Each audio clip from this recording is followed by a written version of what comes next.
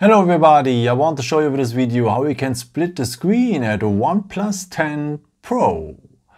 Yeah, there's a pretty cool way to do that. First of all, open the app you want to have during this split screen mode. Let's take YouTube when we want to watch a video. Take YouTube or another app. Yeah, which video we want to take. This guy looks nice here. Okay, let's take this video and let me reduce the volume here. Okay, and now we want to have the split screen mode. For that, just take 3 fingers and swipe them up from the bottom. Put them on the screen, swipe them up, and you have now the opportunity to choose here below a second app. Let's take maybe the Chrome browser here because you want to read something next to our YouTube video. And so now the video is running, and below I can read now something next to what is pretty cool.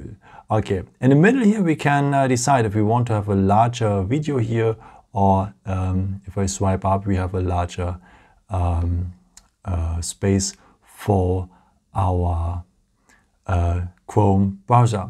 And if you want to finish the split screen mode, we can swipe it down to have YouTube, or we can swipe it up to have the Chrome browser. Let us swipe it down to have YouTube again, and now let's, I see it's my German channel by the way, and yeah, there's another way to have this split screen mode. If you're using a navigation bar, you can just long press here the square.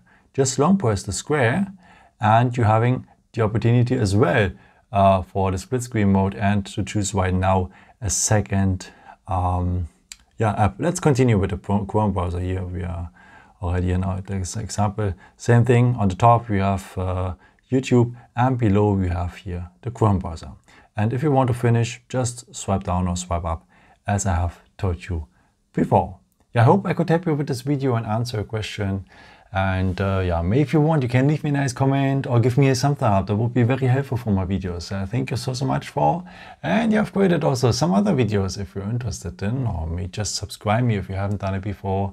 Thank you so much for your support, and yeah, maybe the next time. Ciao.